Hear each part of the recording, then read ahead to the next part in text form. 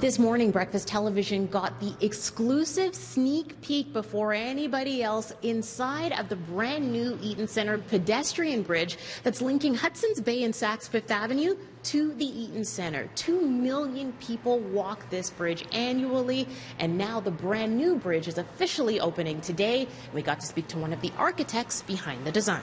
And really, it looks a really exciting design, but at its simplest, it's really the challenge is to connect the historic arches of the Hudson's Bay across to the more rectangular shape of the Toronto Eaton Centre. So that's really how the form evolved. It's a shape that transforms from an arch at one side across to a rectangular shape, which is the Eaton Centre, and that gives you this twisting, spiralling geometry of the form as it crosses over Queen Street. You walk across that bridge, you'll feel how dynamic it is.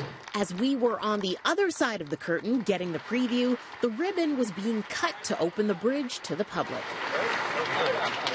The original idea was that it was a poetic handshake between the two buildings, the historic building on Queen Street and the glass, more modern structure at the Eaton Centre. It took 1 year to design and another year to construct.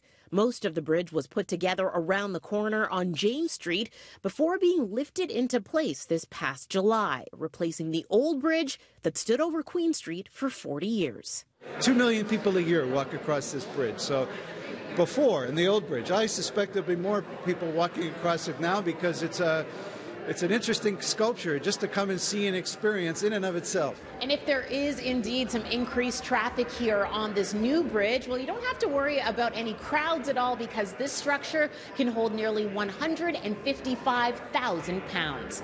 At the Eaton Centre, Tammie Sutherland, City News.